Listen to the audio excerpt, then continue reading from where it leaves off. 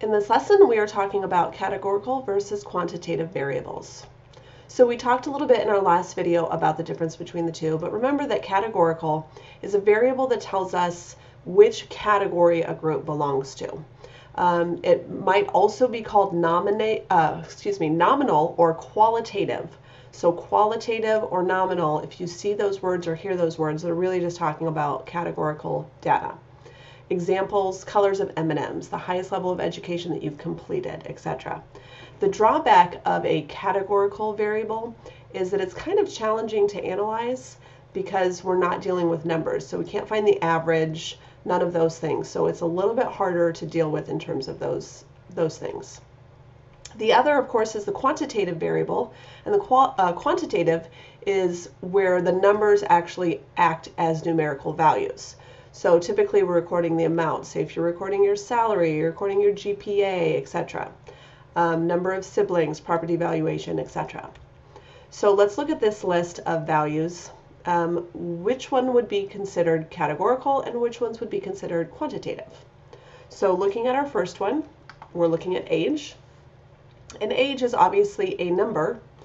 And assuming that we're just going to be finding the average age, etc., we're going to call this quantitative. Gender, obviously no numbers involved. That's an easy one. It's categorical. Race, again, categorical. There's no numbers involved in whether you're white or African American or Hispanic, etc. Salary, this is again a number, and the number would probably be used to find the average, etc. And so that's going to be quantitative. Now I threw this last one in because it's important to understand that just because it's a number doesn't mean that it's quantitative. In this example, we have the month that's recorded where 1 is January, 2 is February, etc.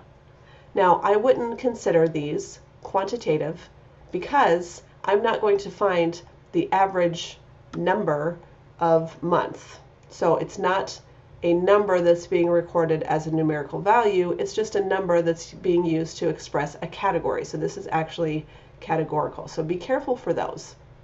Now, some people like to argue and say, well, age wouldn't necessarily have to be quantitative. You're right. If you wanted to create a frequency table, which we'll talk about in more detail down the road, and you wanted to say age from 0 to 9 and age from 10 to 19 and 20 to 29, etc., and then record how many were in each group, absolutely you could say, well, that's a categorical because you're looking at these specific categories.